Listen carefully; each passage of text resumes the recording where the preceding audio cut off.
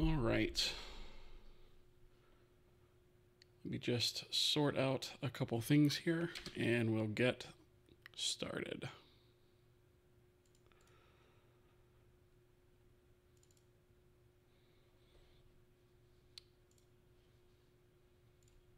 There we go. Got a little bit more light, so hopefully you guys can see me a little bit better.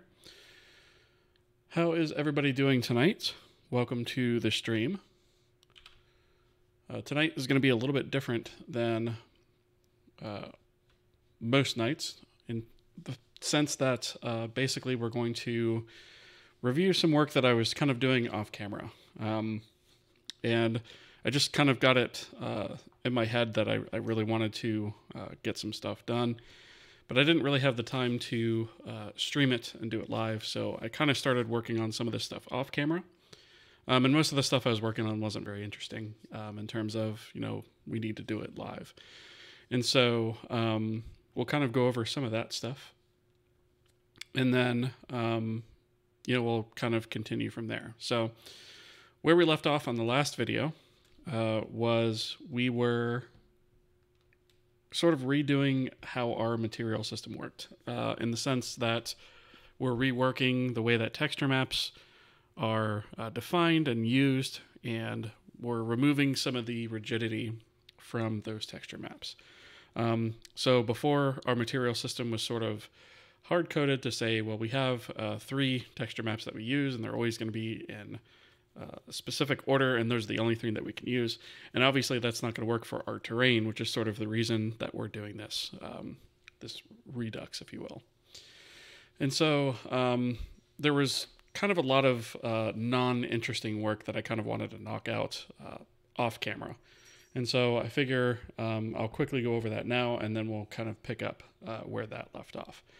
And I think going forward, I may wind up doing that a little bit more, because one thing that I'm noticing is, it is taking quite a while to move forward on this, where I can only do it on live streams. It's actually making it kind of hard to progress at a decent rate. So I think I am going to start picking up and doing some things off camera, but we will make sure to review those things on camera whenever I happen to do that, so that nothing gets missed. Okay, with that said, let's go ahead and start having a look at that. So I'm actually going to take this terminal for a minute and get this out of here. Because VS Code actually has a pretty decent diff viewing system. So I'm going to use that because it's a little bit easier to visualize this here than it is in Vim. So one of the first things that we did was, for some reason I managed to delete a line here that I didn't mean to delete. So that already is not correct, right? So that one actually shouldn't have any changes whatsoever. So where we left off before basically was we were trying to read in this material file. And we'd gotten up to the point where we could read these sort of globals. We got our versioning incremented, or implemented rather. And we sort of had left off on doing the parsing of these map sections and these property sections. And so I've gone ahead and done a lot of that off camera.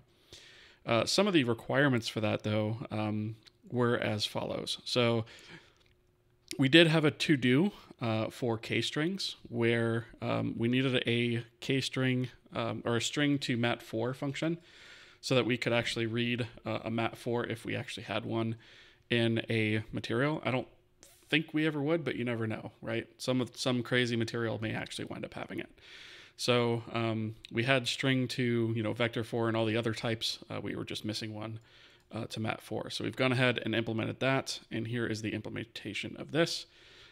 This right here is just my auto formatter sort of reordering the includes here. And then down here is where we actually have the implementation of this function. So all this just does is a scanf for 16 floats space delimited. And it just reads them in right here, right? Nothing fancy. Obviously, we make sure that we didn't run into any sort of end of file, meaning that it wasn't able to extract what it needed to. So we've gone ahead and done that as well. So this is it. That's pretty straightforward stuff, I think. The next thing is we have made a couple of small changes to the resource types. So one thing that I noticed was in the material map structure that I'd set up, I actually had misspelled this. So I had filter max here, and this should be for mag for magnification. So minimize magnification, right?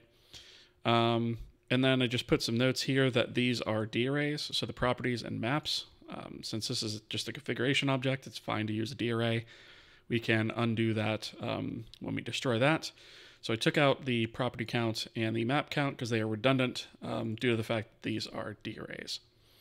And I think, yeah, we had, this is just a formatting change. So that's it for that. I guess the next thing is, before we jump into our material loader, we did actually have, there was one more change that I'm thinking of, and now I'm trying to remember where I made it. It's probably going to wind up being on material system, I think. So we've changed the interface for our material system. Our material system acquire from config. We now take a pointer to that config instead of a copy of it, right? Because it's kind of ridiculous to be copying all that data. So we've changed that. We've made a bunch of changes here to our material system. Most of this is just reordering of the includes done by the auto formatter.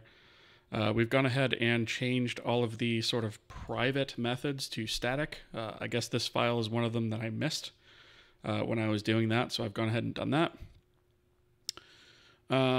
This change here is basically we got rid of the dereference here because we are no longer taking a copy of this data. We are taking a pointer, and this is already a pointer.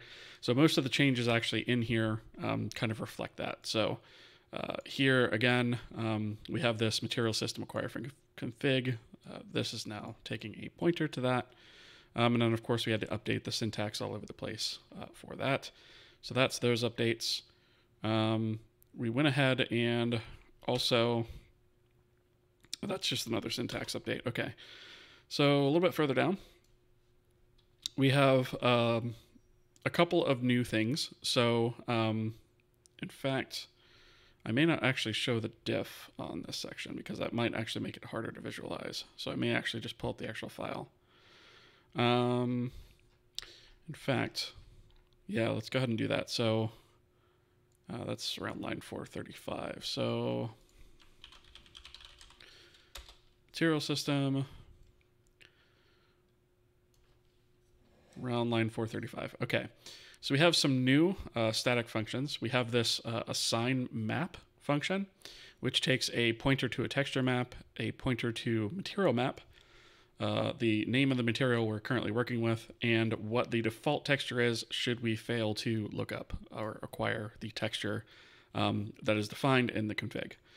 And what this function does is basically eliminates a lot of code repetition that we had previously. So basically we were doing essentially a copy of this code for the diffuse map, the specular map, and the normal map. So now all three of those things, or all texture maps really, as we're loading them in here, will all point to this function. And then this basically it's the same logic as before. It's just it deals with a pointer to a map instead. And so that actually allows us to cut down on the amount of code that we have. This load material has gotten some updates as well. So it also takes a pointer to material config. And then what we have here is we loop through the various properties. So in this case, we're looking at the Fong style of material. And we know what properties we need to extract from the config for that. So we go ahead and get a count of the properties, and then we go ahead and define some defaults for the material. And then we go ahead and we loop through all of our properties, and we say the one that is called diffuse color, if it exists, we go ahead and define that. And then the shininess, if it exists, we go ahead and override that. Okay. So that is the properties of that. And then the maps themselves, again, Phong does expect diffuse, specular, and normal. So now it actually looks these things up by name. So we no longer have this sort of rigid structure. We can sort of, look these things up by name.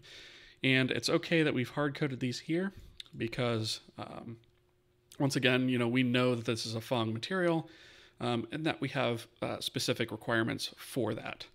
So here is where we are doing the assign map, right? So we just do that here, and it's basically 3 lines of code for each one of these instead of, 15 or 20. All right. Unexpected maps are ignored. So I tried to be as self-explanatory as possible in the way that I set this up, right?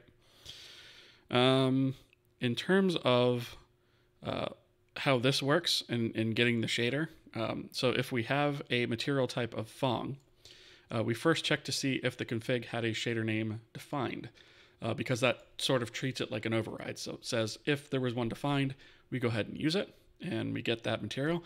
Otherwise, we just fall back to our default, which is the shader built-in material, right? So that's for our Phong. If we have a material type of PBR, right now we're going to get a fatal error that that's not supported. We are going to be adding that, but obviously we don't have that set up yet. And then if we have a material type of custom, then a shader name is required in that case. And if we do not have one, we bleat about it and return false. If we do have one, then we go ahead and get the shader. We also do some sanity checking just to make sure that the shader was able to be obtained. And then here is where we gather a list of pointers to texture maps. So if you recall before, this was a list of 3 texture maps where we sort of manually put that in here. And now we are going to do this a little bit differently. So we have this map count here. So we basically allocate an array. And then we have the material type here. So Phong, we know what types of maps we have. And here is our 3, right? For PBR, we'll have a different size and set of maps. And of course, for custom, we will have a custom one as well. So we'll probably loop through some custom map range like this, right? And so I haven't implemented that yet, but we are going to have to do that for our custom materials, right? I want to get this up and running for our Phong materials first. And then once we get to that point, we will go ahead and start working on our custom shaders, okay? And then I believe most everything else in here is the same as before, except, of course, we have the static added here and static added here, right? So everything else in here is pretty much the same, but this is where a bulk of the work was done. So material system, the changes here are minor, right? It's really just this guy, right, in the header. We're adding a pointer to that, right? Okay, so the next thing is the shader system, which actually does not have a whole heck of a lot of changes at all. In fact, I think all I really did was remove code, right? So our texture maps no longer have a use, so I had to remove that code from there, right? And when I did that, that triggered the auto formatting to do this stuff. So that's the shader system. You'll see that we also modified the font system. I had to modify this because I was getting a similar error. So down here, we had a font atlas use, which is texture map diffuse. We no longer have that, so that was removed. And the material loader is the last and probably largest piece of all of this, okay? So we're going to kind of quickly step through this, but I think you guys have seen enough of the parsing logic that you'll probably understand how this works at this point. So basically, we have a couple of utility methods here. So first off, we have this pound define macro where we check the actual mode against the expected mode. So we just make sure that we're in the appropriate parse mode, which is defined here. So our materials right now have 3 modes, which is the global mode, which is where you're sort of parsing those global variables at the very top of the file. And then we have a map parse mode and a property parse mode, right? And so this is just to make sure that we are in the proper mode that we should be for the given variable that we're actually parsing at the given time, okay? And then we have here our material parse filter. And so what this basically does is first it verifies the mode, right? And then it takes the trimmed value of the current string and grabs the variable name as well as the parse mode and the texture filter. And this is basically, it writes out to this, right? So what we do here is we say, well, if the trim value is linear, then we set the filter to linear. If it's nearest, we set it to nearest. If it's anything else for some reason, then we bleat about it, but instead of crashing the whole thing, we just fall back to linear, right? So we write it out to the console, but we don't make that actually crash the engine. Parse repeat works basically the same way for repeat modes. So we have repeat for texture, repeat, repeat, clamp to edge, clamp to border, mirrored repeat, right? It falls back to repeat if it doesn't recognize what is passed there. Okay, so we also have this this material prop assign value. So it used to be called material prop create. We actually still do have that, but it works a little bit different now. So basically what this does is it takes in a pointer to a property and then the value. And it says, okay, well, for that property, what's the type, which we would have already parsed. And then based on that, it knows how to go ahead and parse the value and assign it to the correct field in the property, right? So that's what that does. Here is the property create. So we take a name, uniform type, and a value, and we just create a property, duplicate the string for the name, and then we assign the value that is passed in, and we return the property. Here's where we parse the property type, right? So when we supply the type, this is how we know what type that is, right? So it just looks at that and obtains the correct shader uniform type, right? Pretty standard stuff. Some of this, I think, is auto formatting getting us. So I'm actually going to change that, get rid of that change. Once again, auto formatter. Sometimes it does stuff I don't quite like, right? Here's where we added the stuff to basically begin in our global parse mode, right? As we're parsing the material file. We also have a current map and a current property that we maintain, right? And basically, whenever we come up to a map, we populate this guy.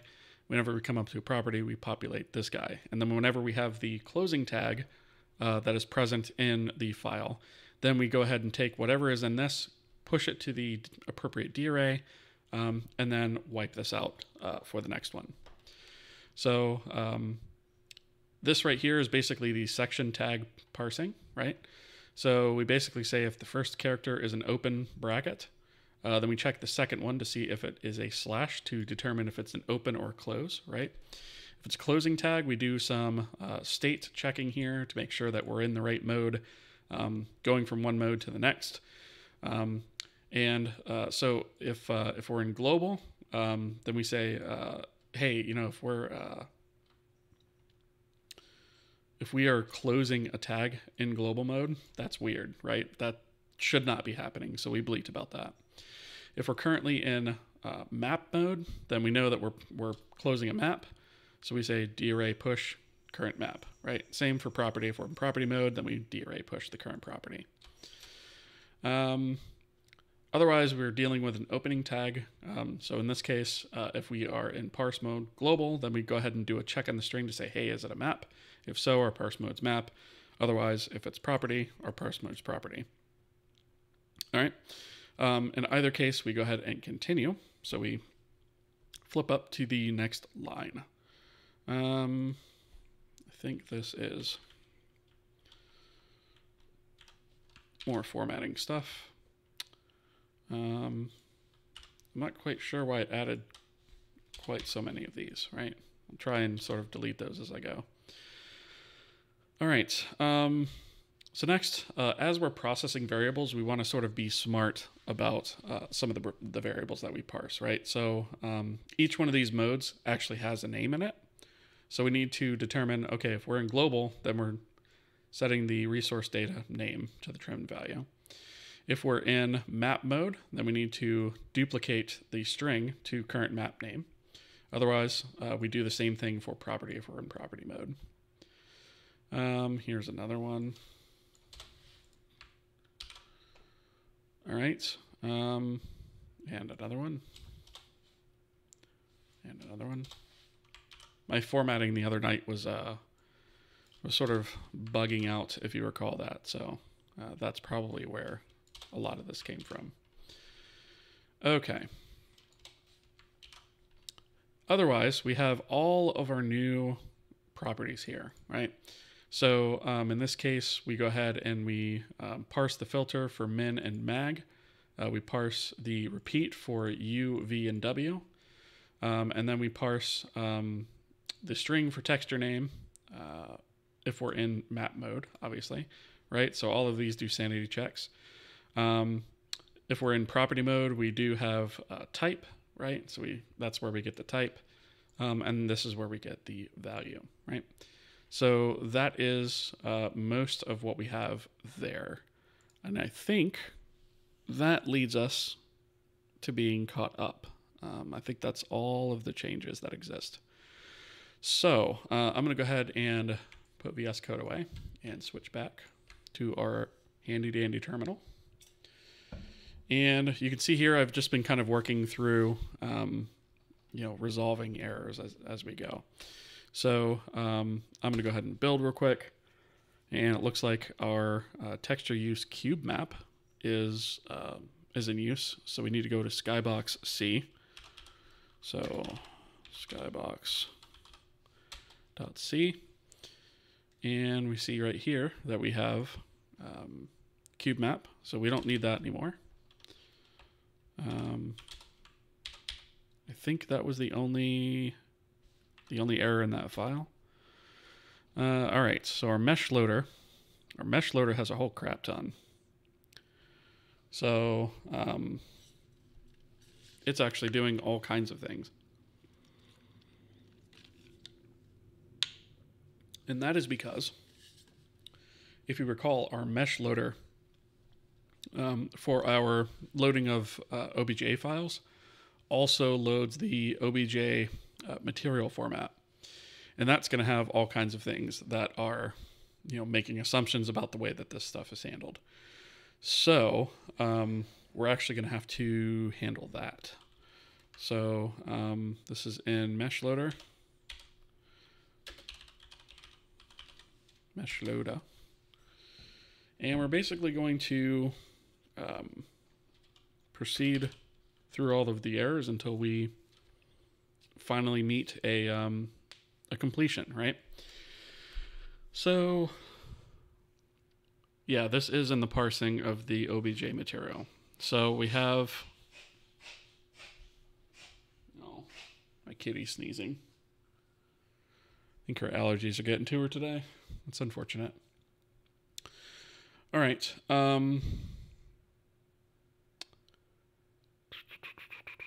Okay, so this is going to current config diffuse color R, G, and B.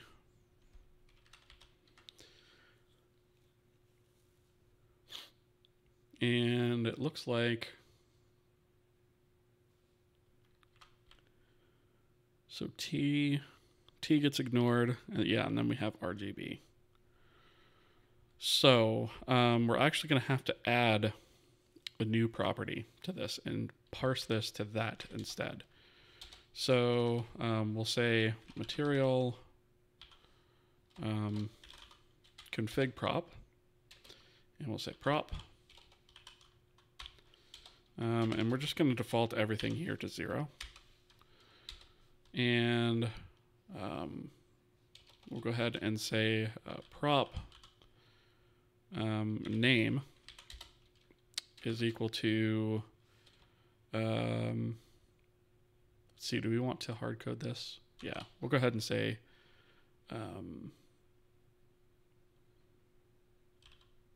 diffuse color,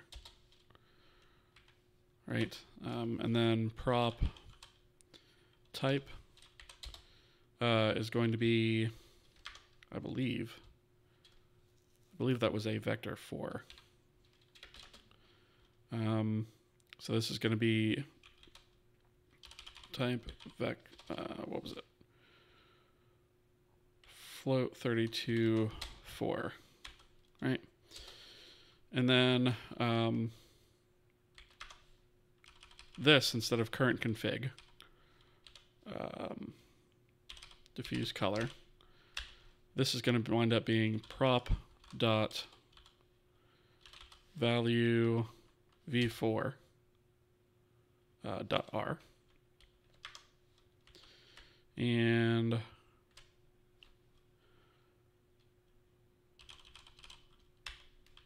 prop dot value v4 prop dot value v4. Okay. And then we're also going to set, looks like we're defaulting the alpha to 1.0. So prop value v4 dot alpha is set to that. So that should fix that. I have a feeling I'm going to get some formatting changes here. Yep, that's what I thought. Okay, so let's go to the next error, which is down here.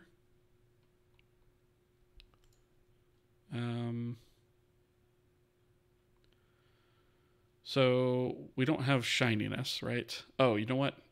I created the property, but I didn't actually push it, right? So this should be current config dot properties, right? And we want to do a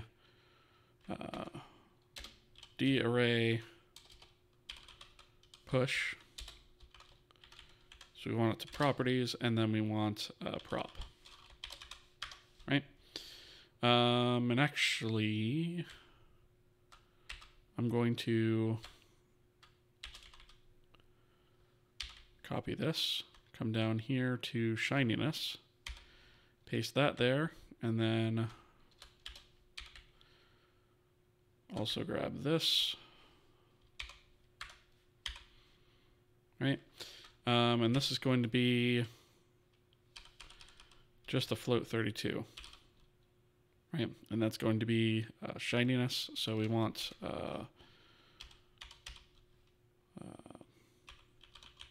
prop.value f32. Okay. And then we go ahead and we push that into the array. So that's going to fix that one.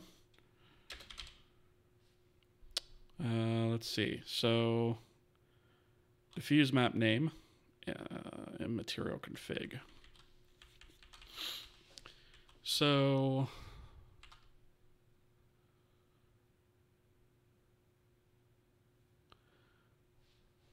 I guess what we're going to have to do here is just create a new map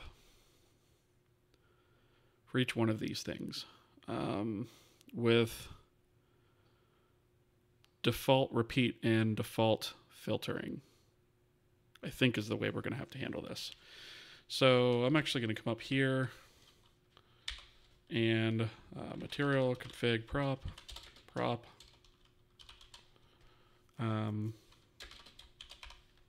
zero that out. And then, oops, we don't want that. Actually, we want map. Sorry. We want a map, not a property. Okay, so we now need to say map.name will be handled there. We can set our defaults up here. So map.filter min equals map.filter mag equals filter mode linear, right? We're just going to make that assumption right here. I don't know if we actually have a way in OBJ material files to define any different. So let's put a note here. making some assumptions about filtering and repeat modes, right? So now we need to say map dot repeat u equals map dot repeat v equals map repeat w equals texture repeat repeat. And that takes care of all of that. So the only thing we should have to handle now is the texture name itself. Which is interesting because we have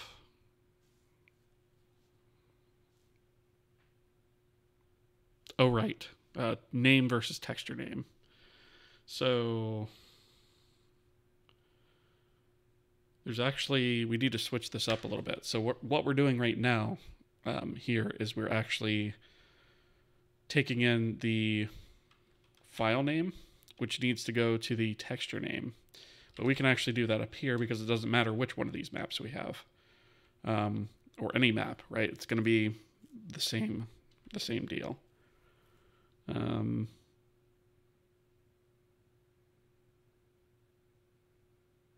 Right, it should be the same format as defined up here.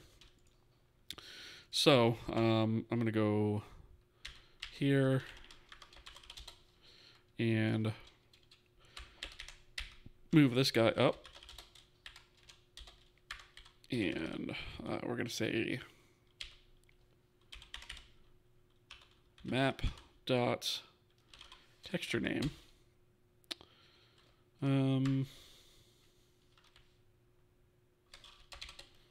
I forget, does this actually, this is a destination.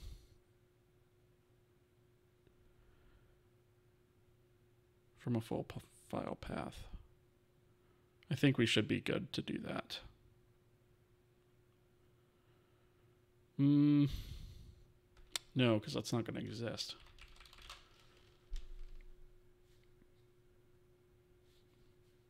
So we should probably do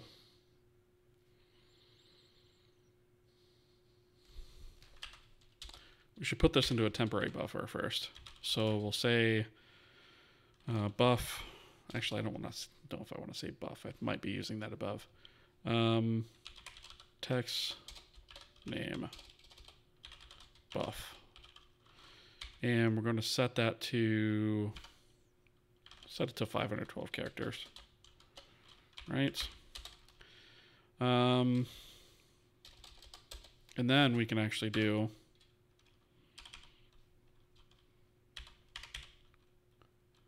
text name buff. So we'll do it to that, and then we will do a string duplicate. So we'll say map dot texture name equals string duplicate text name buff. Right? That way we have a buffer to sort of do all of our string formatting into, and then once that's all sorted out, we can copy it here. Okay, so that is going to take care of the texture name. Texture name, right? This is going to wind up being the map name / type is what we're going to call that. So we'll say map dot name, in this case, is a diffuse, so we'll say diffuse. If I could spell it right. And I'm actually just going to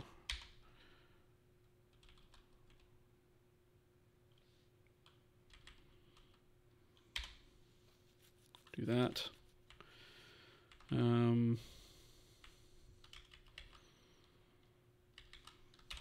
Get rid of these guys. Get rid of that. And then this is going to be, I think we went with the full word specular. And then this is going to be normal. All right.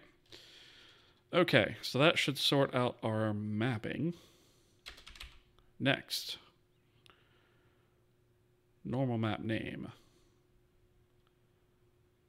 Do we already, why do we have, oh, I think this was the weird thing in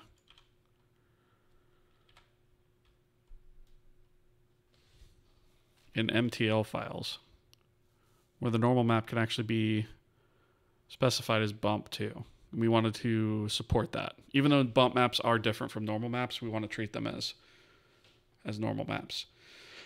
So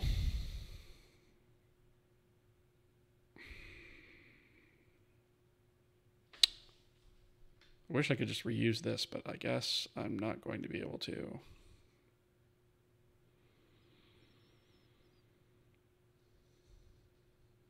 Nope. Okay. I think, though, I think I should be safe to go ahead and copy it, though. Oh, there's actually one bit here I forgot to do. D-ray push. Current config dot maps and map. So we need that to make sure it gets added. And then right here, before we actually, I guess we could do this after we do the scanf, right? So right here, we'll paste in that. And then we should be able to basically do the same thing.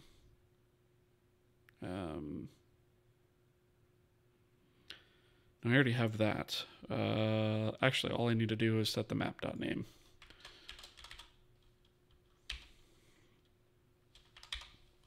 So map.name equals normal. Okay. I think that covers that. We do need to do this. So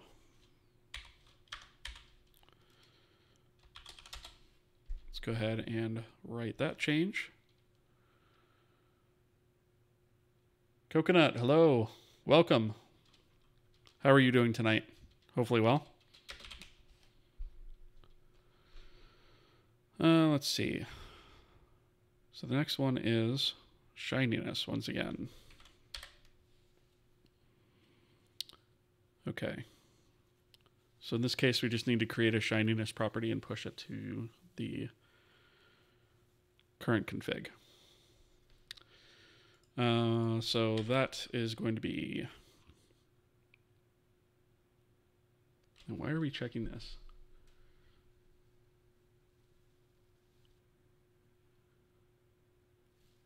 So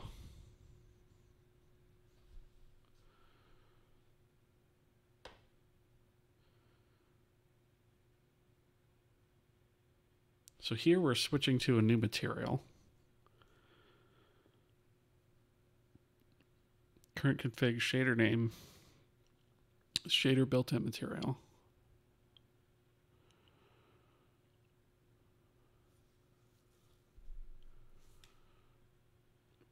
Current config. Trying to remember exactly what I was doing here. It's been a while since I've looked at this code. Hi, how many years of C development do you have? I switched to C full-time about 3 or 4 years ago, but before that I used what I call C++ Lite, which was C like C++, and I used that for probably another 10 years on top of that. So quite a bit. But yeah, like I said, I made the jump to C a few years ago. Never looked back either. All right.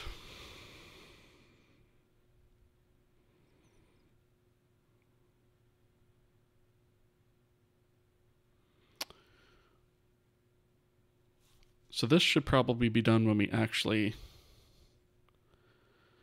when we actually process the shininess. Which didn't we have?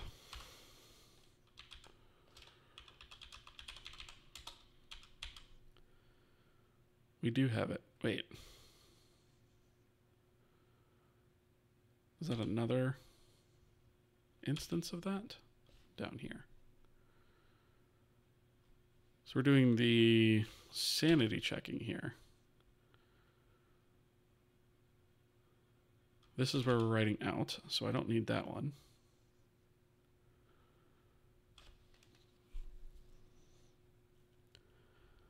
Where are we actually reading in shininess?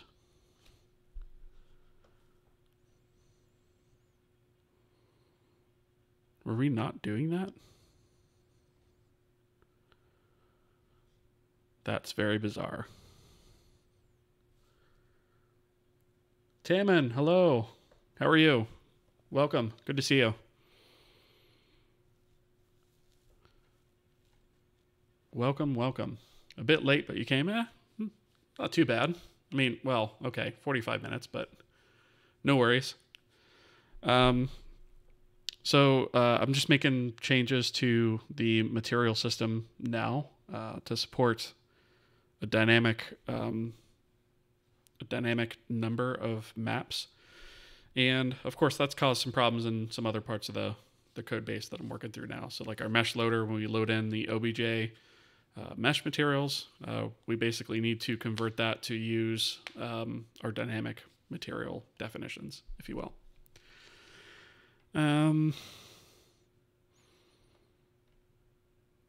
I could have sworn, yeah, specular exponent. There it is right there. Wait, is my color's wrong. Is it? Diffuse color.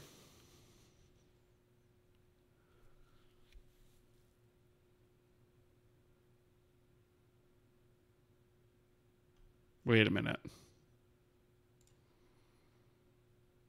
Oh, what a dingus. Okay, that would have been a bug. This should be... No wonder.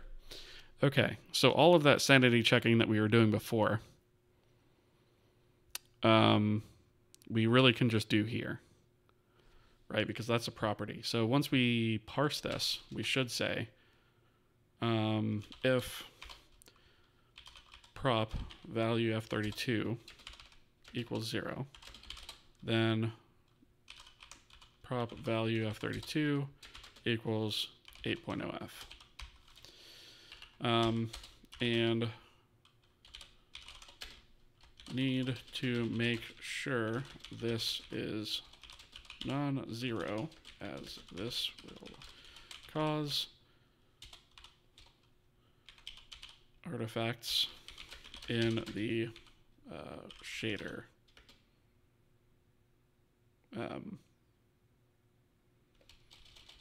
In the rendering of objects.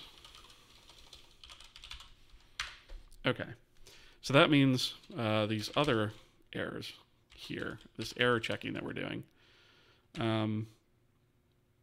we can actually get away from. All right, so we can get rid of that one. And we can get rid of that. Did I get rid of the comment that was up here? Yeah. Okay, so we don't need that. And I think that does it for the reading of that. So now we should have it parsed out of the OBJ material format correctly, I think. So now we need to handle the reverse of that, which is writing the KMT file, which we were writing to sort of version 1, which was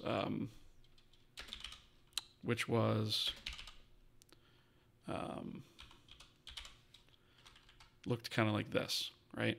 So this is version 1 versus version 2 format here, right? So get rid of this. So we want to write version 2 now. We don't want to write version 1 anymore. Okay. Let me just catch up on chat here. So cool, been working on the editor for my engine. Been having some fun with WPF. Yeah, WPF is kind of cool for making editor stuff. I've made editors with that before. It can be super powerful. There are things that get really annoying when you have to make custom controls with it. But yeah, it's kind of a neat system. Sucks that it only works on Windows. I kind of like the, using markup to define your UI is kind of cool. It's like HTML, but not, kind of. It's kind of cool. Let's see. Confused Chameleon. I am a Python developer in the field of artificial intelligence. Would you say that learning the basics of C to write speed critical code is worth it? I know C is super fast compared to Python, but is the effort worth it?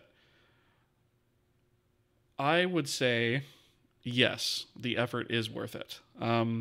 Because Python is great for prototyping things, but if you're already asking about speed and performance and stuff like that, you're never going to get that out of a language like Python, right?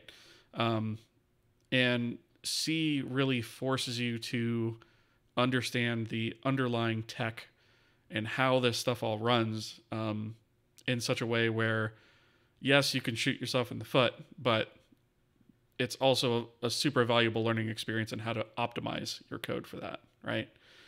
So I would say it's worth it. Yes. I think you can use WPF with Linux. Really? Using .NET Core? I don't know. I haven't looked at that stuff in so long. I think the last time I looked at WPF was, I think .NET Core wasn't even a thing. Like it was before they did all that stuff was the last time I looked at WPF. Most Python libraries are written in C, C++. Yep. That is true. But, yeah, .NET Framework is Windows only. Yep. Yeah, not a huge fan of it because of that. .NET Core is cross-platform. See, like, what I don't get is why they didn't do it that way to begin with.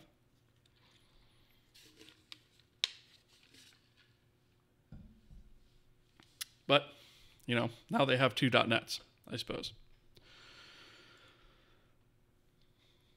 Because Microsoft. Yeah, exactly.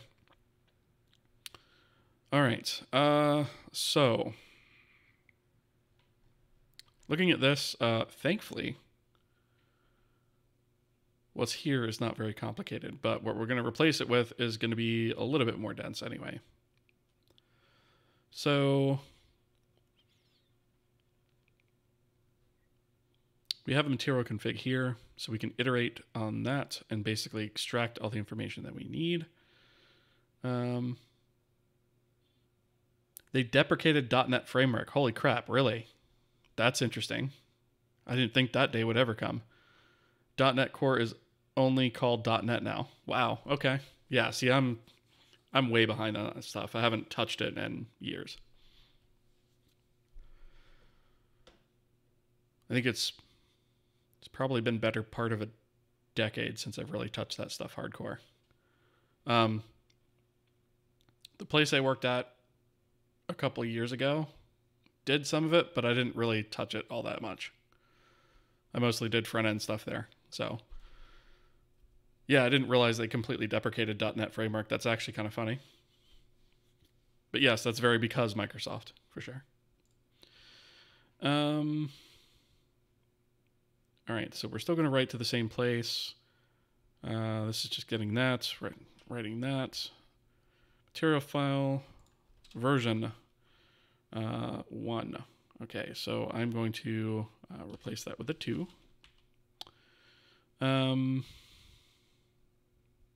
Should we write out our comments like what we have here? Maybe we should. Just in case, right? Do we not actually? Yeah, okay, we do have shader name here. Okay.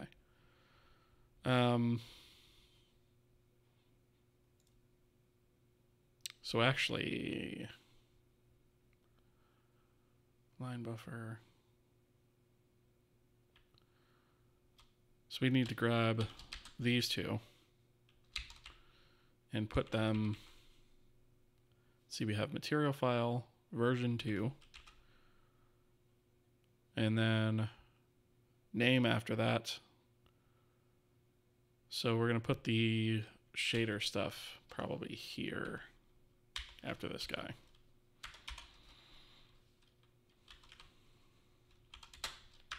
Right. And then I suppose we can go ahead and just, write a comment here, just for, ease of use for anybody that actually happens to read it. So we'll say if custom shader is required. Okay. So we have name here. So before hard-coded version, it is hard-coded. Are we ever going to want to change that though? I don't think so. Like if we do have to change, you know what? I'm going to get rid of that to do. I don't think that really matters. Okay. So type. Oh, you know what? We have custom here. This should be Fong, because we don't have custom implemented yet. Okay, so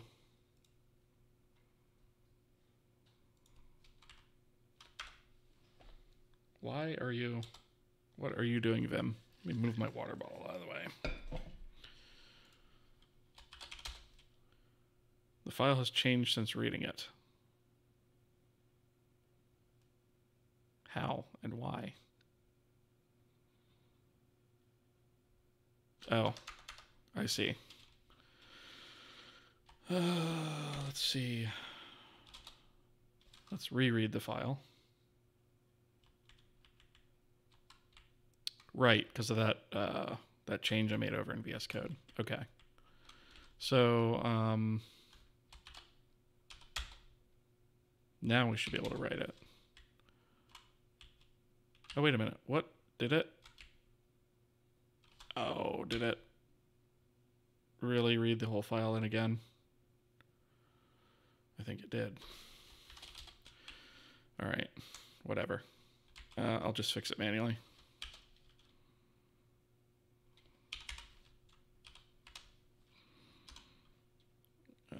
Not that one. I think that's all it was missing. So UVW, UVW, UVW. I think that's right now. Okay. Anyway, so the next thing we need to add is this type, which is going to be hard-coded.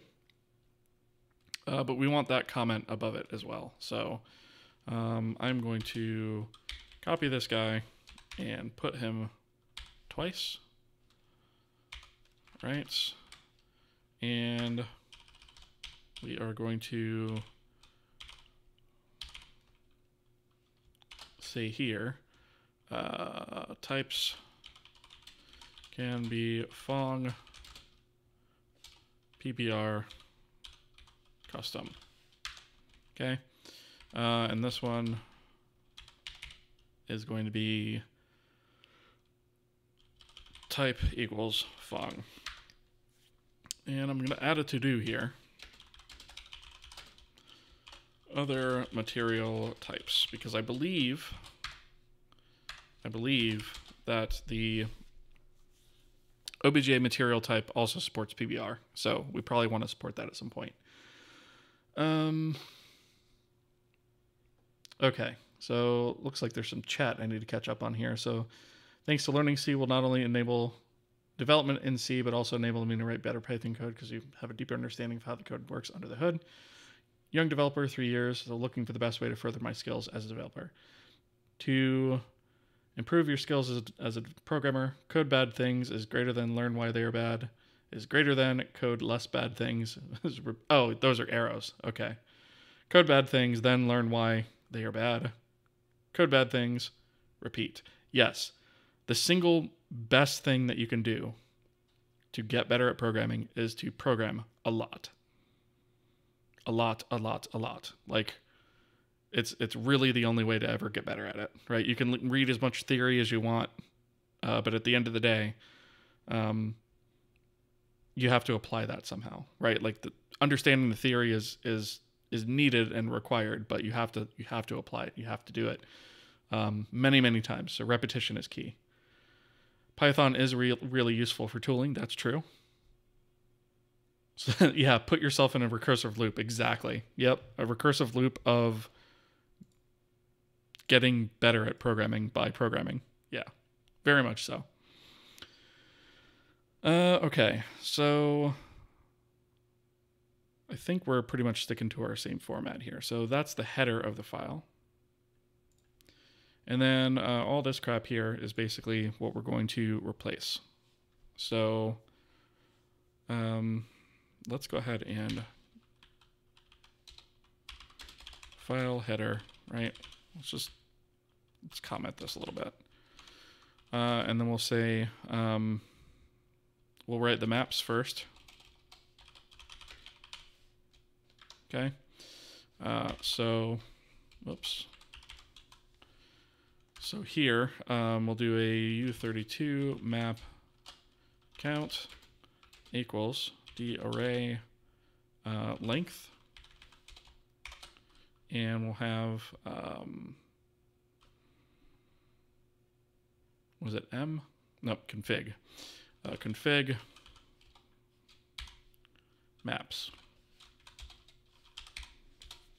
And then, for U32I equals 0, I is less than map count. Map count. See, and you could be like me, who's been programming for most of my life, and I still can't type for crap, right? I mean, I can, but I just have Butterfinger bars for fingers, so. There's always downsides to everything. Okay, so for each map, we are going to need to write the name and texture name, and then all of these filter and repeats are going to be, well, we would have defaulted them when we were reading them in, so we actually just need to write them out as they are. So I guess we'll do, how do I want to do this? So we'll say string format, and we're going to write this to line buffer. We will do a, let's do name first, right? So we'll say name equals %s, and then that %s will be config maps sub I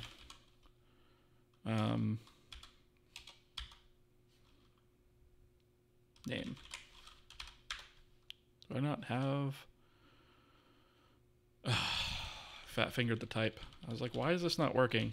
There we go. Okay. So we'll write the name, which obviously means that we need this. All right.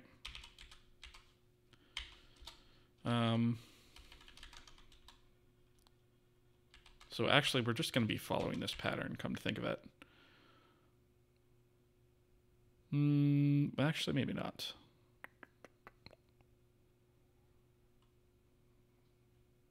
Yeah, okay. So, yeah. Let's say,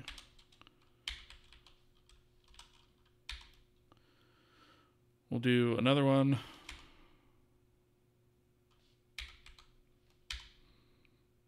Another couple, I guess. So we need the filters, and then we need the repeats, and then we need one more for texture name, which no, I'll do it down here. Keep it consistent. All right. So in this case, we will change this to filter min. And how do I want to do this? There's only 2 here, so I think I'm just going to use a ternary. So we'll say config maps sub I dot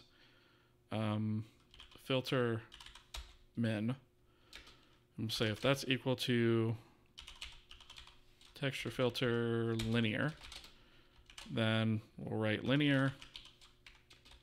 Otherwise, we will write nearest.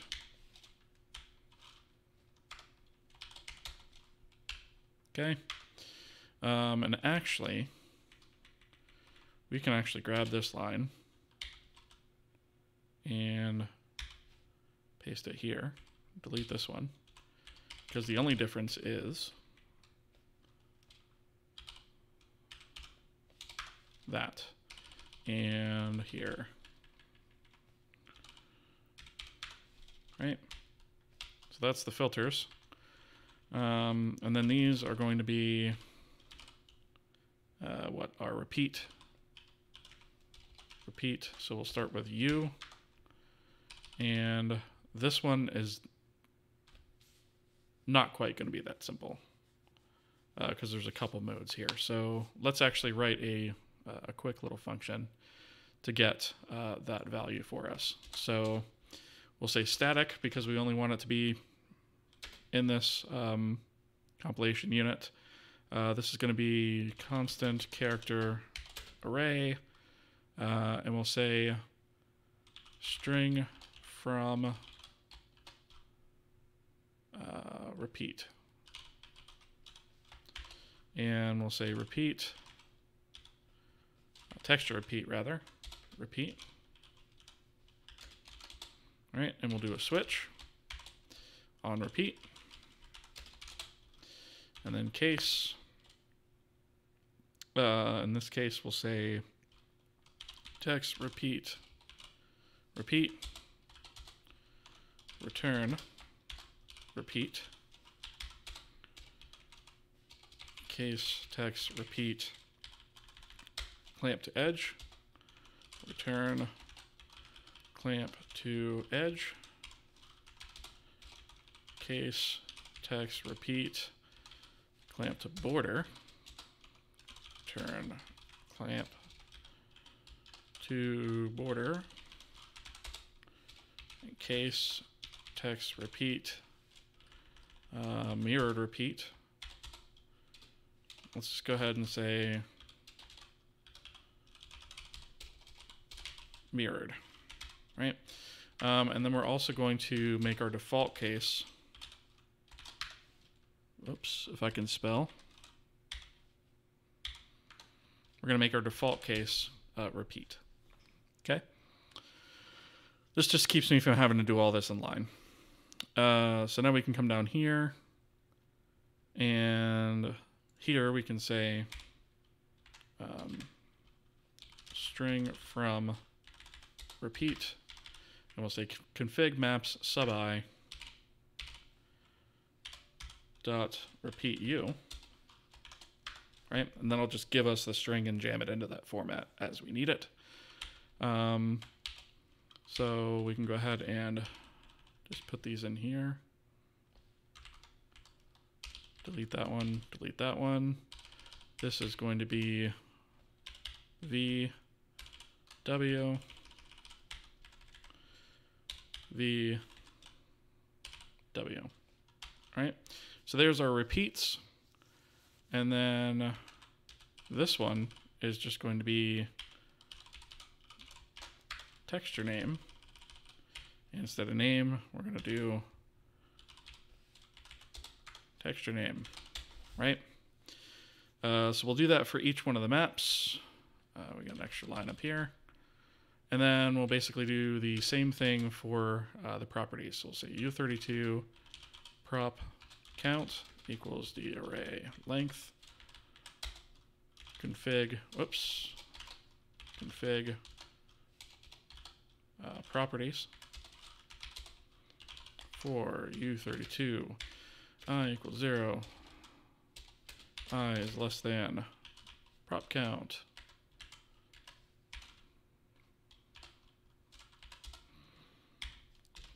plus I. Boy, I am fat fingering the keys like crazy tonight. All right. So for our properties are much simpler, thankfully. So we do have a name. So I'm actually going to yoink this and plop that right in there and just change this to properties sub I, right? So that's nice and simple. So the type, we're going to have to basically do the opposite of what we did before, where we're going to go from the actual known type to a string.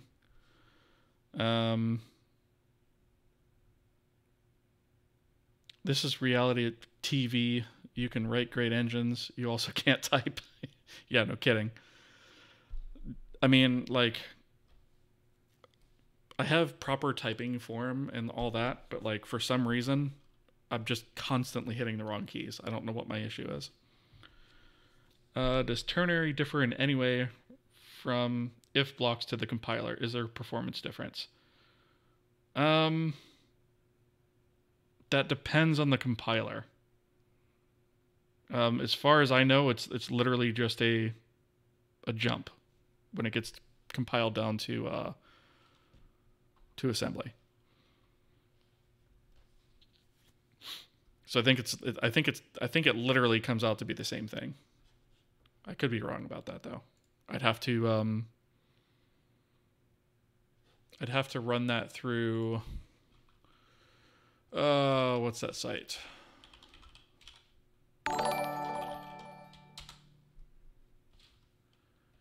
Maker, thank you so much for the follow. I think this is the one. Let me just make sure that I have. So let's investigate that theory. Let me actually pull this.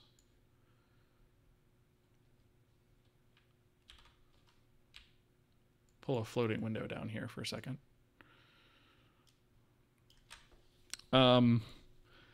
So let's see, I guess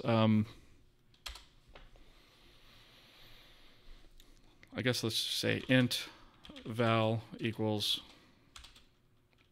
2, right? Or something like that. And then we'll say return val equals 2. We'll return, let's do something besides an int. Let's do a string, right? Fine, whatever. Const. Because that's kind of the example we were working with. So 2, and then we will otherwise say not 2.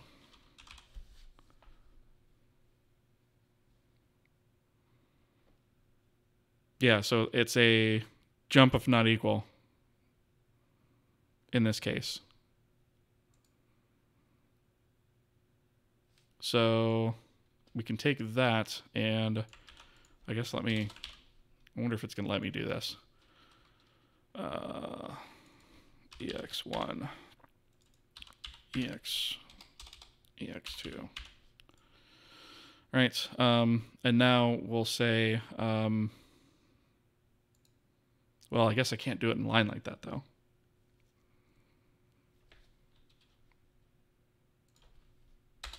So if I were to convert this to an if, I'd have to set some sort of value, right? So I'd have to set, I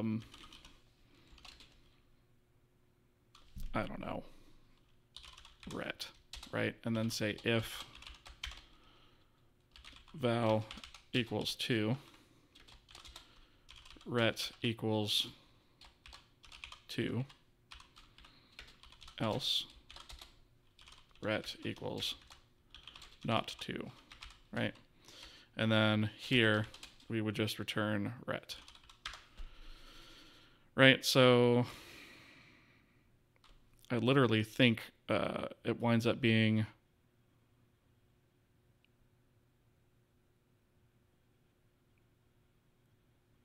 let me change this actually so that it's kind of the same logic. So we'll say character ret, and then we'll say equals, and we'll wrap this, right? And then we'll return ret. Let's see. Can I not?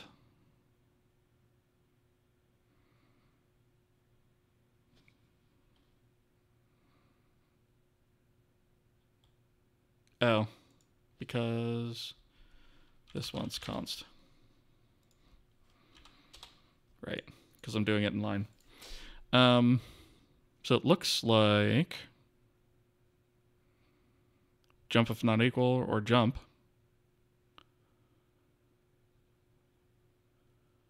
Jump if not equal or jump. So yeah, it looks like it's the same thing.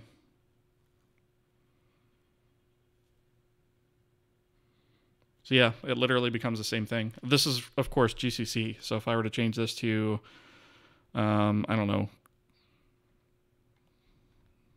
some newer version of Clang,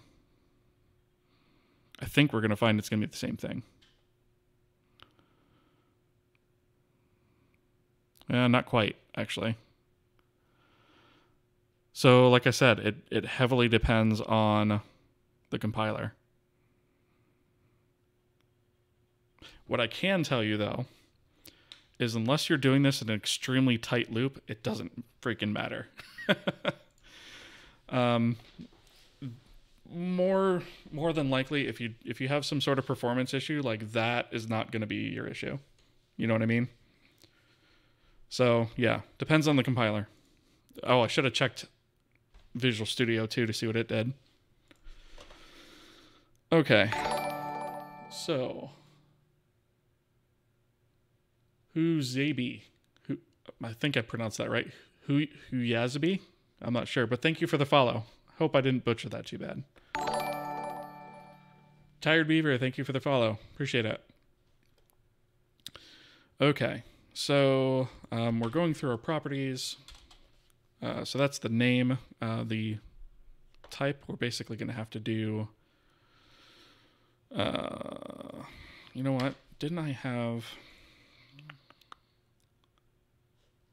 Let me make some notes down here, because I need to switch away for a second. So we need type, and we need value. All right. So when we were loading the material, I thought I had something in here that actually did this. This is the opposite, I think.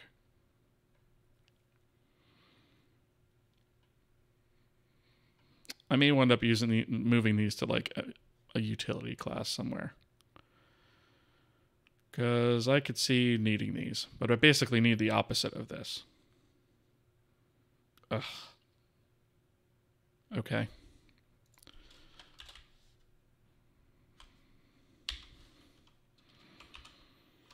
All right, so I'm basically going to switch that. And instead of returning a shader uniform type, I'm going to return a constant character array. We're going to change this to string from type, I guess. And then we will say shader uniform type.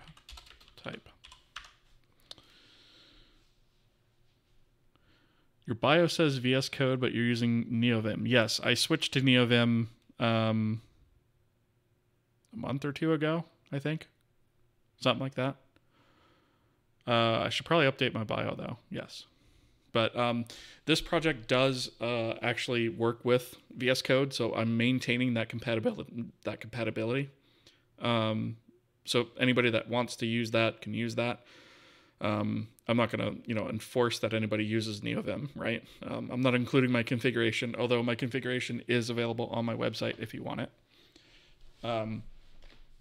But I just I like coding in NeoVim better.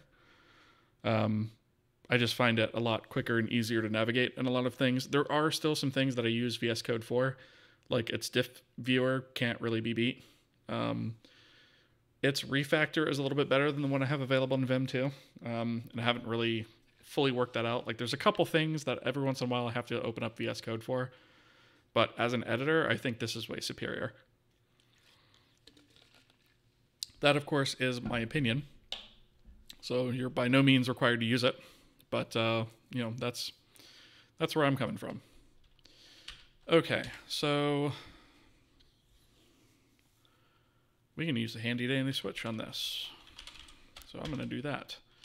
I'm going to switch on type. And I'm going to move these up here.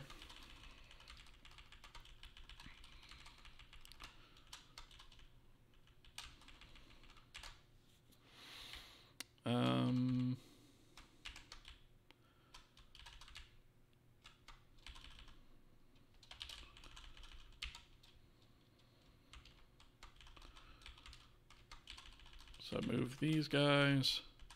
Should probably handle these ones as well. Okay.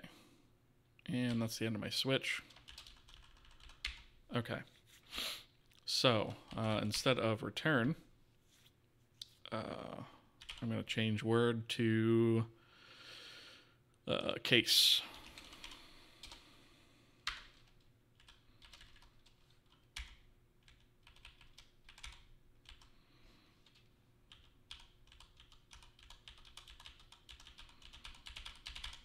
Right, and then I'm just going to replace these with semicolons, or colons, I forget, I always mix those two up. Right, and then in this case we're going to return F32. This is going to be return vec2.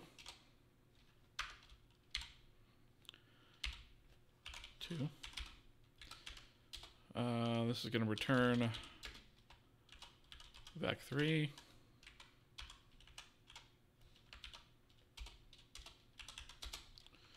Return vec4. Return return. Let's see. Did I go I8 on this? I think I did. I think that's how I did it. Return I16. I think I did it that way to maintain consistency. Return I32. Return U8. Return U16. Return U32. And return mat4. And should I have some sort of default here? I think I'm going to. I'm going to say default.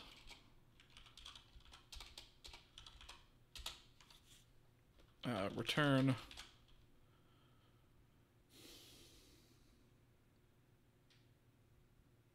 I'm going to default to I32 because that's kind of what C defaults to whenever it can't determine something. But I am going to say K error unrecognized uniform type, treat it as a number defaulting to I32. Right, so at least we get something out of it. And then we'll put type here. Right? So that is that. String from type. We just need that from here. So let's see. we probably are going to want to do a string format. So we are going to want these two things. Right. This is going to be type equals, and then string from type config properties sub I type. Okay, so that'll just jam that in there, and then the last thing is the value. There is no clean way to do that, unfortunately.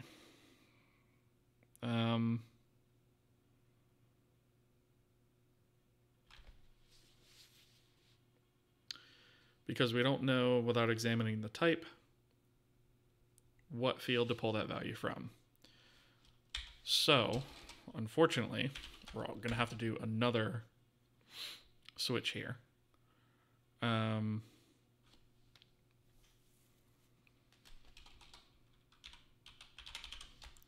On config properties sub I type. I can't think of a cleaner way to do it. Let me go to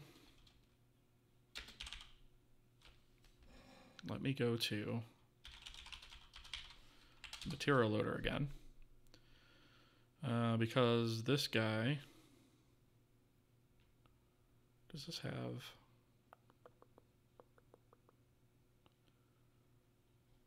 material proper sign value? I mean, this kind of gives me what I need.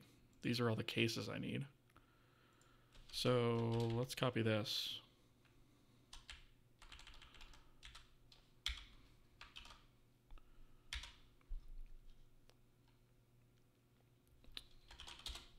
And then instead of string to F32, this will just tell us what property to extract from. So I guess we'll just do a string format on each one of these.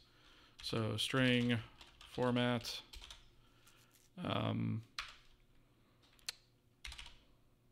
we are going to change this to line buffer, and then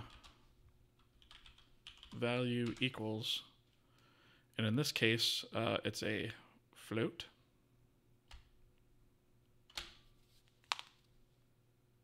Yeah.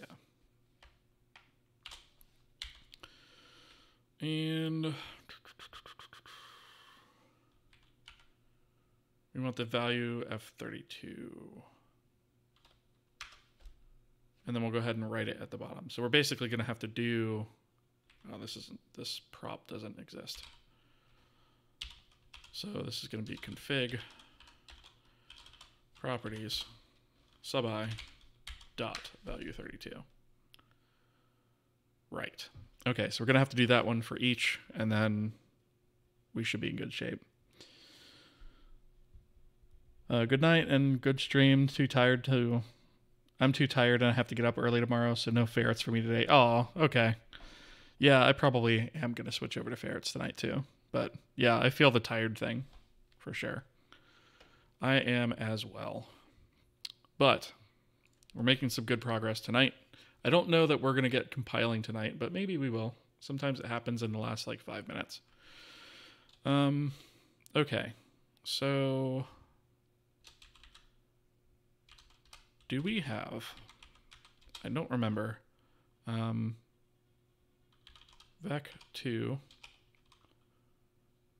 I don't think we have like a toString.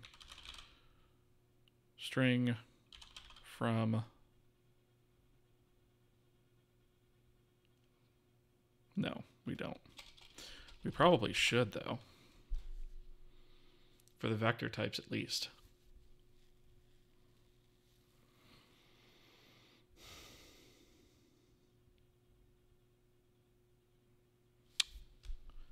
I wasn't going to implement that, but I think I probably should. Was that in KString? I think it was. So we have all these string2 functions, right? String to mat4, string to vec4, vec3, vec2, etc. But I don't think we actually have the opposite for any of these things, which would be super convenient for this, actually.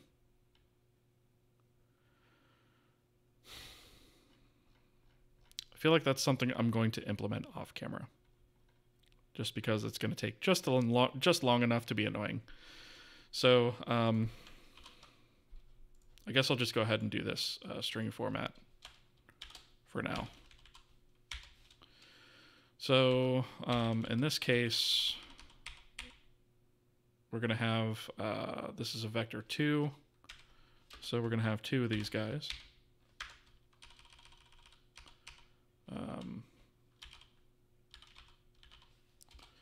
So v2,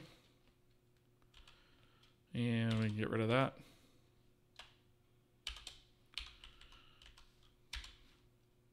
Right, we can get rid of this.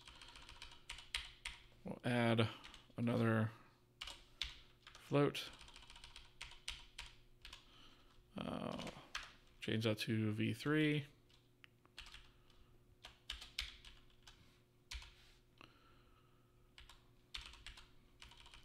Add another float here for the vector 4.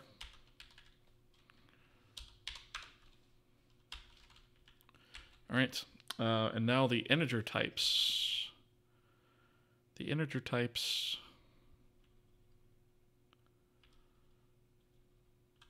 I technically could just treat them all as integers because I'm just writing them to a string. So I'm actually going to group these guys together, save myself a little time here.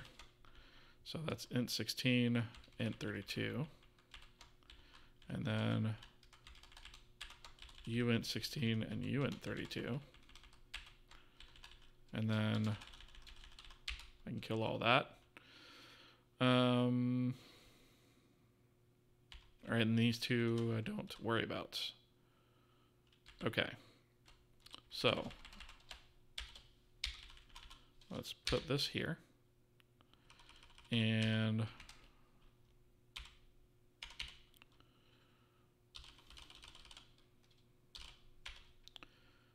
the value in this case is going to be D. And oh shoot, I can't do it that way, can I? Because the value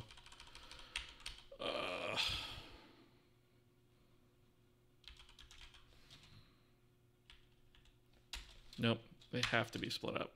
Dang it. Okay. That's what I get for trying to take a shortcut. At least it'll be quick though, because I literally can just do this and this. And just change this at the end.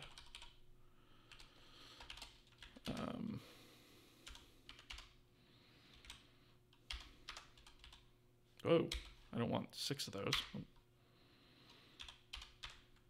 Okay. And 32, right? Okay.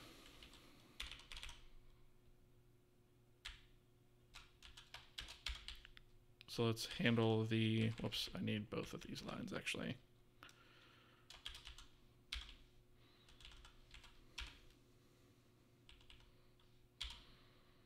Okay, and once more here. All right, in this case, it just needs to be unsigned, right? Unsigned, unsigned, unsigned, 16, 32, all right? So there's that. Annoyingly, I'm gonna have to do a version of this with 16 of these, which is really, really, really super annoying.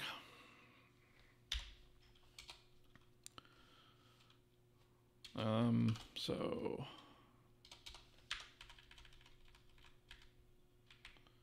actually,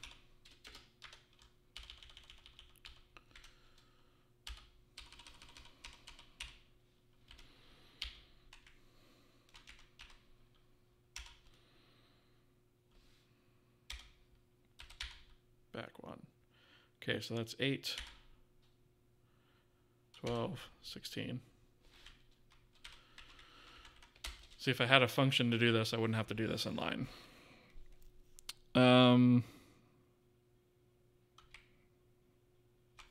This is going to have to be value mat4. Right, and then I'm going to have to do 2, 3, 4, 5, 6, 7, 8, 9.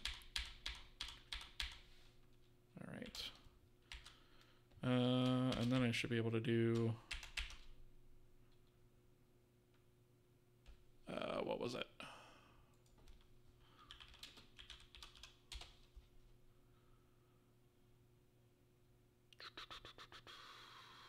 Trying to remember I think it was G Control A.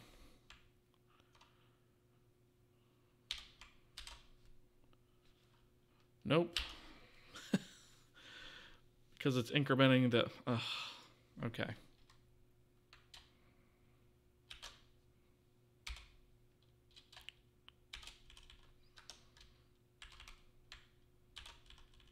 There we go. Actually, I don't think I want the first line, though. I think it's G.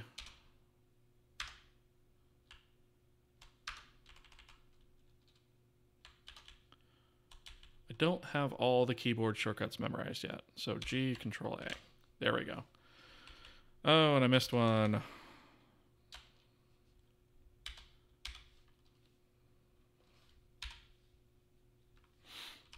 So I'll just change this one manually. All right. So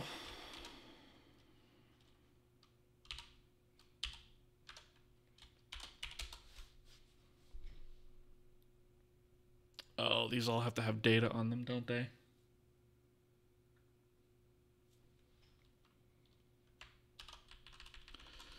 This has to be...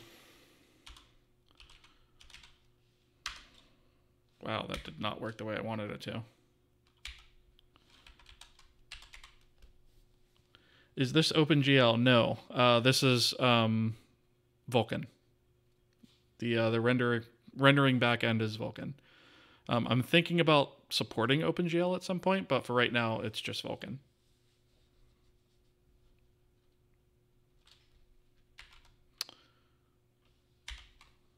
Let's see. So we'll say data, I think it is. Yeah. So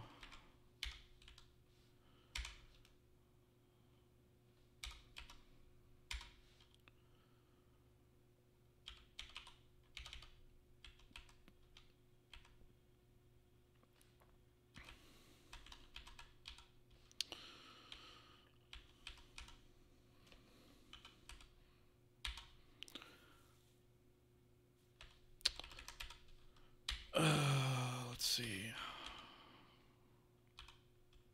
I guess there really is no... There's probably a much quicker way to do this, but off the top of my head, I don't know what it is. There's only 16 of them, so might as well just do it. Okay, I think that's right. So, get rid of that, don't need that. Okay, so we have the string formats.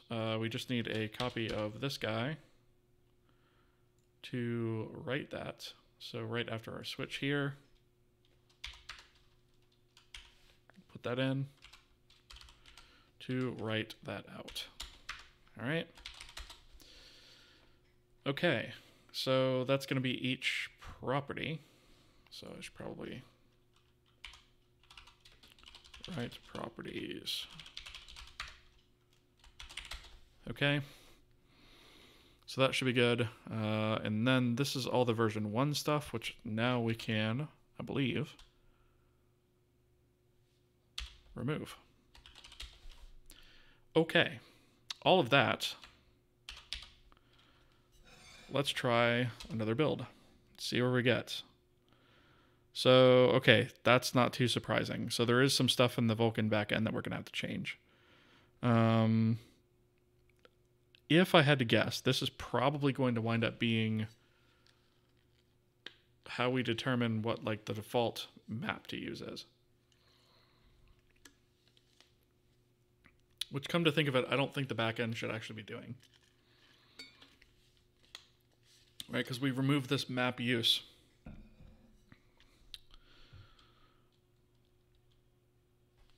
Is Vulkan really that much more performant than OpenGL and DirectX? It depends on how you write it. So it has the capability of being, most of the time, with what most people do with it, I would say probably not, unless you're super skilled at it, right? You're probably not going to see that much of a difference performance-wise. Like I said, unless you really, really know what you're doing. Most of the places you're going to see performance differences are like in the commercial engines where they have massive teams of people working on this stuff, right? Is it because you can make less draw calls with it? Yes, so that is definitely a thing. You can make a lot less draw calls with it than OpenGL. DirectX, well, DirectX, it depends on what version of DirectX you're talking, right? Because 11 and 12 are vastly different. So 12 is pretty much, I would say, Vulkan-like in a lot of ways. So I would say yes there, but for 11, not so much.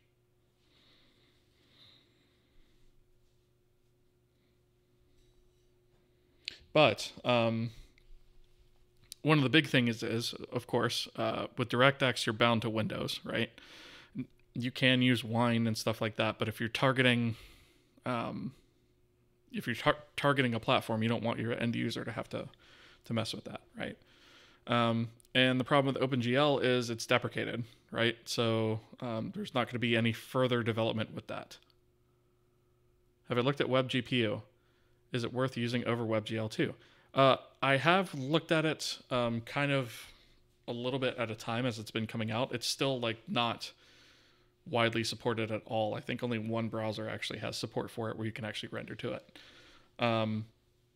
So right now I would say no, only because it's not widely adopted. But once it is, absolutely. But for right now, like if you're doing stuff on the web, WebGL 2 all the way, for sure.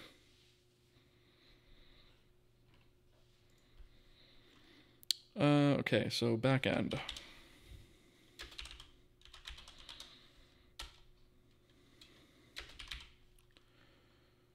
In my testing, WebGL 2 has around 400 FPS difference between OpenGL. What do you mean by that? So the thing about WebGL is its refresh rate is typically limited by the browser. Tons of draw calls, OpenGL beats, well, of course OpenGL is going to beat it, right? Because WebGL has got an extra layer of abstraction to go through, and it has to go through the JavaScript layer. So yeah, I mean, of course, native OpenGL is going to beat it any day of the week, for sure. But remember though, like I said, WebGL 2, in terms of FPS, yeah, so that 120 hertz that you're getting is a limitation imposed by the browser. The browser is never going to run at 500 frames per second, right? On a really intense scene. Yeah, so you're never going to see, like the browser literally limits how fast you can refresh it, right? That's a browser limitation. It's not a limitation of OpenGL. It's supposed to run at 144 FPS. I don't think, well, that depends on if the browser you're using supports that. Oh, when pushing it dips to 120. Okay. 120 specifically, I was thinking that was probably the browser limiting it. But if it dips to that, then yeah. I mean, but again, interpreted versus where it dips to 500. Yeah, I mean, I can't say I'm surprised. I mean, you've got all those layers of abstraction and extra stuff on top of, you know, it running in a browser.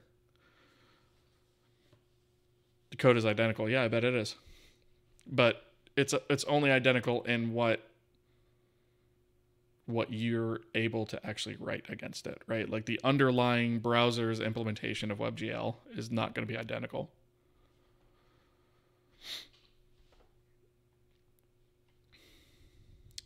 Okay. So this is exactly what I thought it was.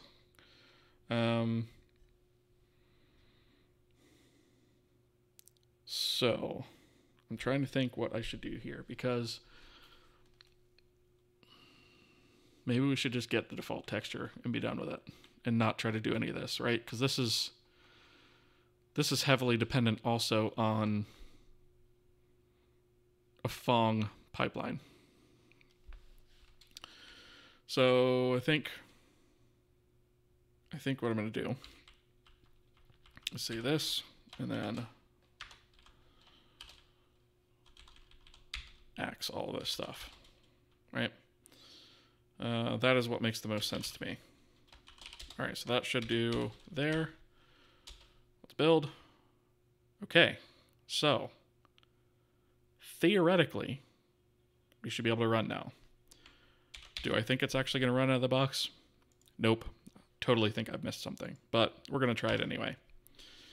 So we'll launch the test bed. Okay. So it looks like we've definitely hit something. Oh, a string copy.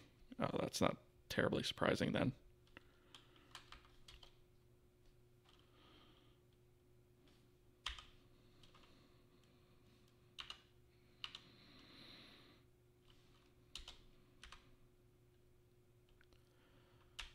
So resource data name.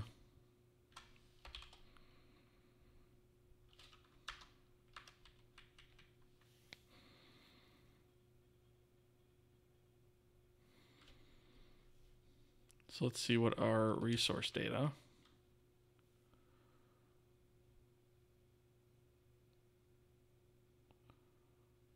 Oh, is it trying to... it's trying to copy to resource data name, which doesn't actually exist. Because I don't think that's actually been...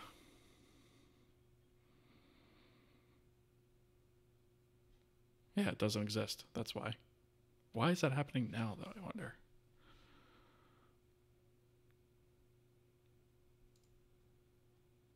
So, does name exist? Name does exist. Test UI material. So instead of a string n copy, I should probably be doing a string duplicate there.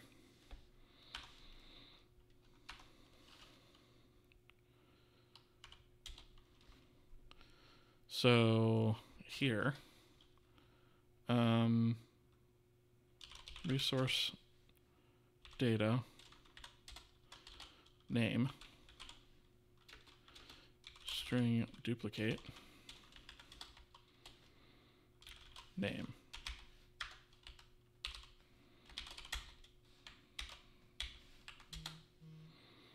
All right, let's try that again. Okay, that seems to have at least allowed us to launch, so that's something. Let's see. Fong is still a thing. Yeah, so Fong is the very first lighting model that we've implemented on our engine, just because that was sort of the simplest to start off with and explain in terms of how it works. And we are going to be moving to more advanced shading models for sure. But I wanted to start off supporting something simple so that we can kind of get all of our systems up and running without having to worry about, you know, some of those other complexities kind of getting in our way, right? And then once we have all of our systems up and running the way that we want them to, and they're configurable, then yeah. Spheres too, yep. Manually rendering pixels, lines. Yeah. Do you like the manualness of Vulkan? So I will say that it's helped me to understand a lot of the concepts a lot better, and how they work, at least under the hood, because OpenGL, abstracts a lot of that stuff away from you.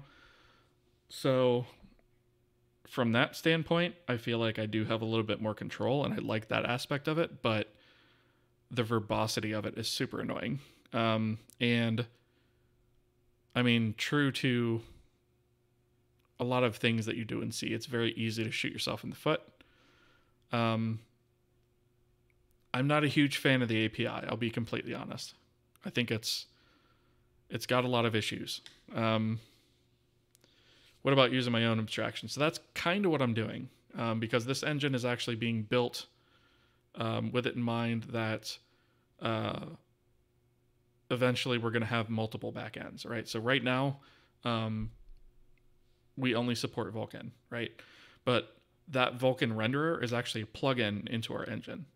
So eventually there is going to be a DirectX plugin and an OpenGL plugin. And so all of that stuff has to go through an abstraction to make all those things work correctly to the front end of the renderer, right? And the rest of the engine. So we are actually using an abstraction layer already. All right, I'm going to hit the load key, and it's probably going to blow up horribly, but we'll see.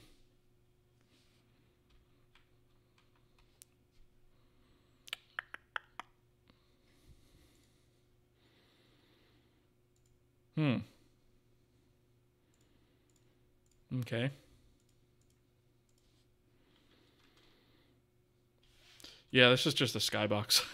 It's just a skybox is all it is. I figure if the verbosity is redundant, you might as well go through that copy pasta logic. Yeah, and the problem with that is like a lot of it is copy pasta, except for like one or two characters sometimes. And that one or two characters selecting the wrong thing can really, really screw you up and take a long time to debugging to sort of figure it out. So you should make a Half-Life 2 Lost Coast-esque map. I mean, that might be fun, right? I have been thinking about making like a classic type of game. All right, so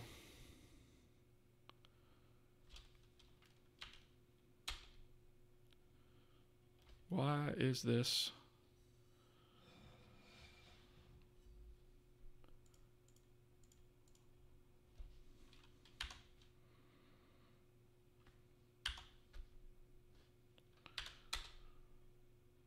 Let's see, what thread here are we? Should be the first one. What are we hung up on?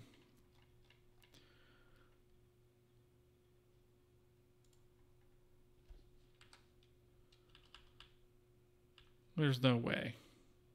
There's no way my mutex is messed up from this. It's not give me a seg fault or anything though. I am just going to terminate the session. Let me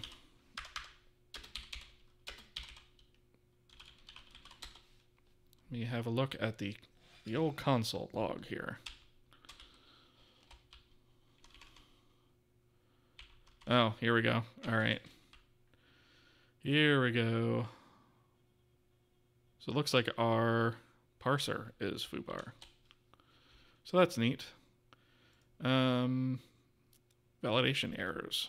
What do we have going on here? Draw command indexed. Pipeline layout compatibility. That's not surprising, being that we're screwing with the material system. We're not setting push constants. Okay.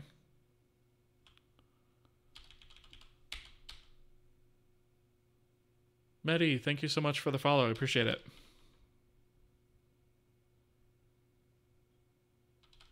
Okay. I don't know why we're not pushing that yet, but I suspect it's probably related to what we're doing. All right, so unexpected variable diffuse color should only exist for version 1 materials. Ignored. So I think, did we break our version 1 parsing? We might have done.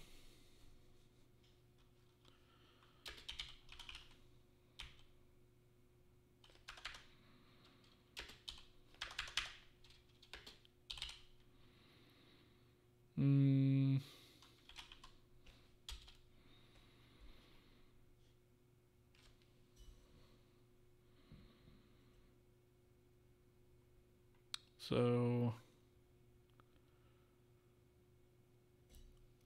section tags.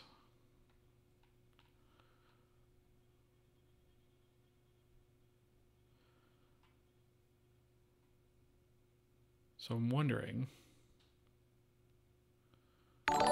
we didn't get any of this, so that should be correct. Lucas, thank you so much for the follow. Appreciate it.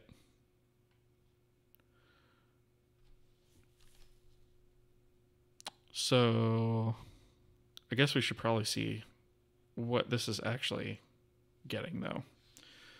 So we'll set a breakpoint here. Let's go ahead and run. Let's close this buffer.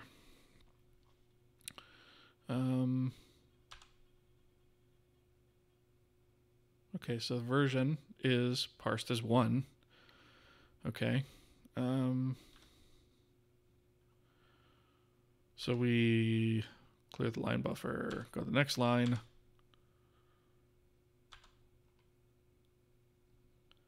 Let's set some breakpoints on some of these ones that are bleating here. So I think it was probably one of these guys. Should only exist for version 1. Like, I don't remember exactly which ones it was, but I think it's... let's see. Let's continue. Right? Okay, so diffuse color.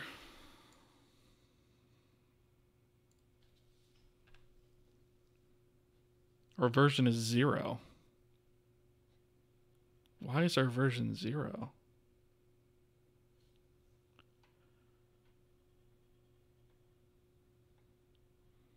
Oh, what a dingus. I see what the issue is. It's a scoping problem.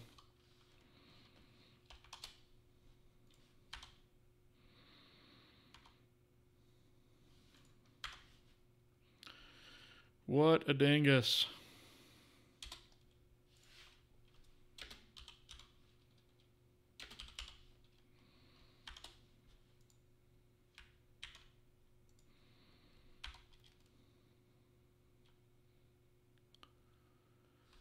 All right.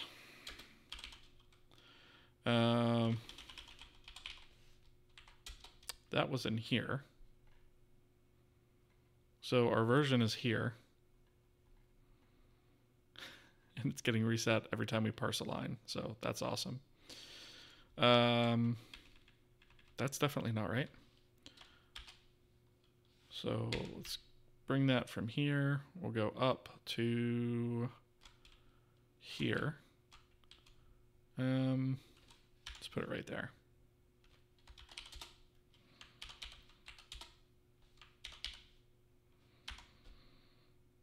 All right, let's launch. And I'm going to kill this breakpoint.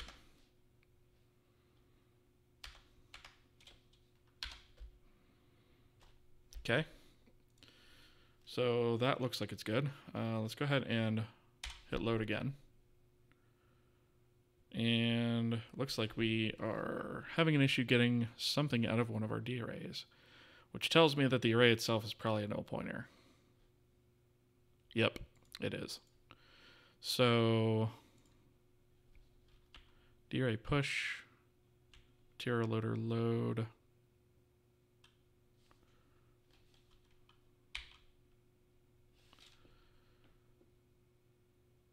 Okay, so we likely didn't create these D arrays, I think is what the issue is.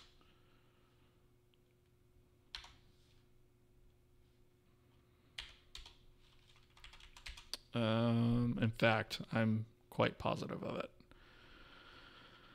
Let's see. So we have current map, current property. Wait a minute.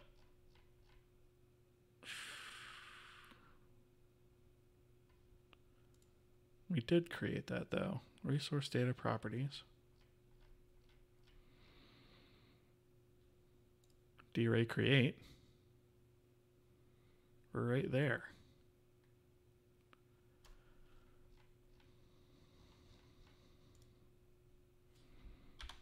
What line was that again?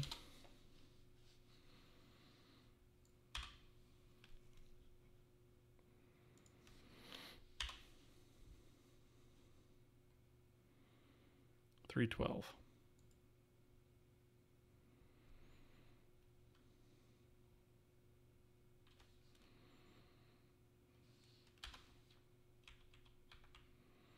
I don't think I need any of these guys anymore.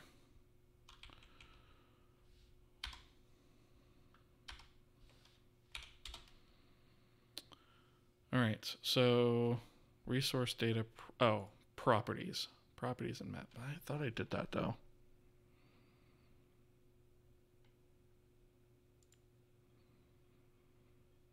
Resource data properties. Yeah, it's right here.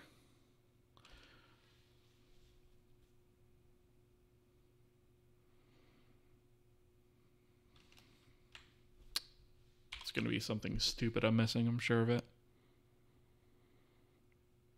So for some reason that was coming through. Oh, let me get rid of this.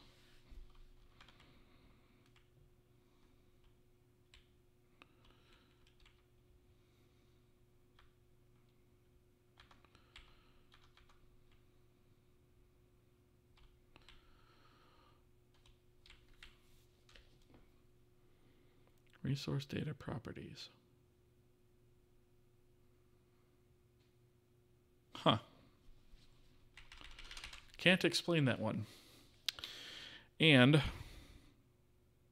I think this is probably where I'm going to leave it for tonight, quite honestly. Let me just catch up with chat real quick. If it's like 1 or 2 characters, that could be fixed easily, but I'm guessing it varies in different places. Can your abstractions be run through a parser? I'm not sure what you mean by that. Can my abstractions be run through a parser? What parser? What do you think of overly descriptive functions? If programmers named a sofa, they would call it a multi-user butt holder. That's hilarious, by the way. So I see that done a lot in corporate environments where they have like these huge long names for things. I find that frankly ridiculous. But I mean, kind of like what you're talking about is like your multi-user butt holder kind of insinuates use of object-oriented programming, which I'm also not a fan of. So, you know, I don't typically like doing those things to begin with. But yeah, the huge, long corporate names I'm not a fan of at all. But yeah, so I'm going to go ahead and leave this here.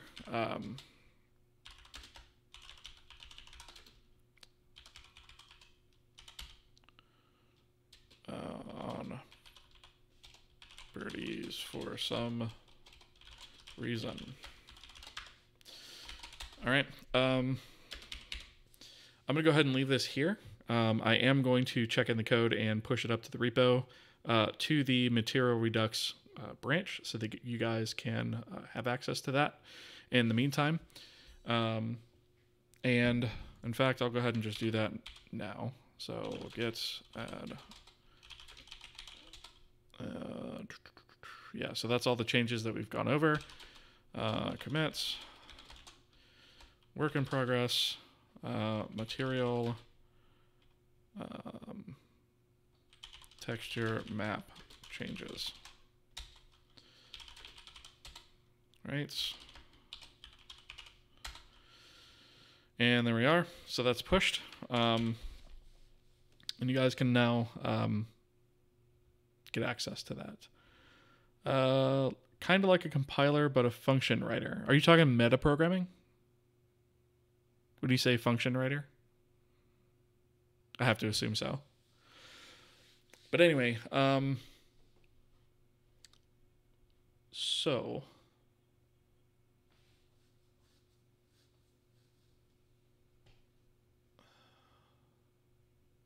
I guess I'm not really sure what the end goal of that would be.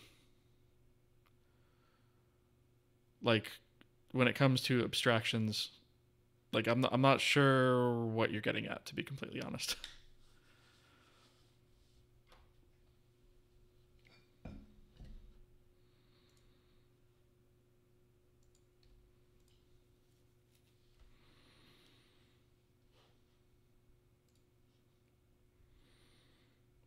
Adds time, indeed.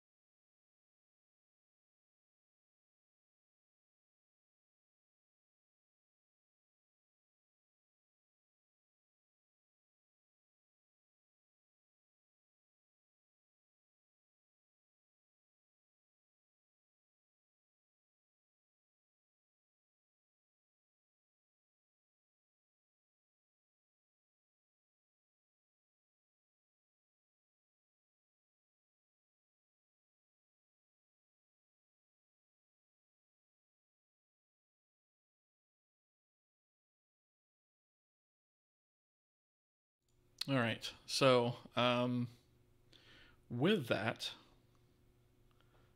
I think this is where I'm going to end the stream for the night. I really want to thank you guys so much for following along and being here and interacting with chat and whatnot. We are going to raid. Let's see. We are going to raid ferret software because ferrets are cute, and because the ad revenue from this channel goes directly towards the ferrets that you see on screen, as well as adopting ferrets that were used for like lab testing and stuff like that. The guy that runs this channel uses all the funds from that to adopt and care for ferrets and give them a better life, and I think it's a great cause. So with that, I'm going to go ahead and start the raid. And I thank you guys so much for being here. And I appreciate you guys. If you haven't already, check out my YouTube channel. That's youtube.com/TravisRoman. You can follow me on Twitter, Instagram, all those things as well. And I post updates there, and as well as my Discord server. Feel free to jump on there if you have any questions. All right, cool. So I will see you guys later. Peace.